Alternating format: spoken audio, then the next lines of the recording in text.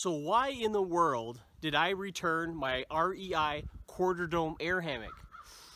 Stick around and I'll tell you why.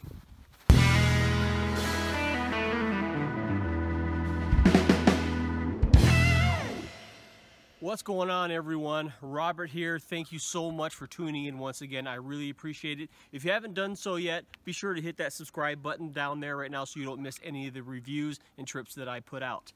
But on to the subject, the REI quarter dome air hammock, a fantastic hammock.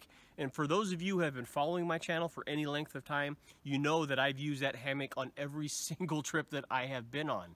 And mainly, it was the only hammock I've had at the time. The one big thing that got me into the REI hammock in the first place is as I was researching it, I understood that I needed the hammock and I needed the rain fly and I needed the straps and I needed everything.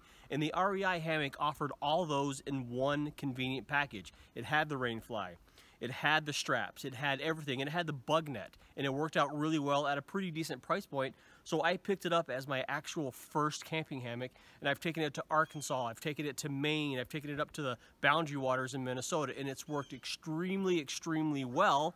I started going on more and more trips, a lot of backpacking, and I've seen a lot of other brands out there with the features that I found out that I really desired. From the big ones being removable spreader bars, and also aftermarket custom spreader bars to make it a lot lighter, removable or stowaway bug nets, and the big reason why I switched to a new hammock is the aftermarket support. The underquilt options for these hammocks are way more extensive than what REI offered. REI only had one underquilt that was made for the hammock, and that was only rated to 30 degrees, and a lot of times I find myself in a lot colder environments than that. Like right now, it's probably 20 degrees. Tonight's supposed to get down to 10. There's a lot of the white stuff on the ground, and I needed warmer underquilt options. And for the aftermarket of the other brands, they got down to 0 degree underquilts. They got down to 10. There was just a lot more established options out there. So I opted to return the REI hammock, and I picked up something new, and I'm pretty stoked about it. So which new hammock am I talking about? If you know anything about bridge hammocks, you probably know what I'm going to say because it's the most popular one out there right now. Yes, it's the War Bonnet Ridge Runner. And there's a cool story behind this particular Ridge Runner. I received this in a trade through the Hammock Forums Facebook page. And not only did I get the hammock itself, but I also got a 20 degree Lynx underquilt, and this one is made by War Bonnet itself. I'll probably end up getting a 0 degree here in just a little while. But from the saddlebags to the stowaway bug net and then to the lighter form factor, removable spreader bars, it hits all the check boxes for me, and I'm really excited about it. The fact that the new hammock compacts a lot more than the REI one did. It has the detachable spreader bars, which you could pack separately or even strap to the outside of your pack, and it's lighter.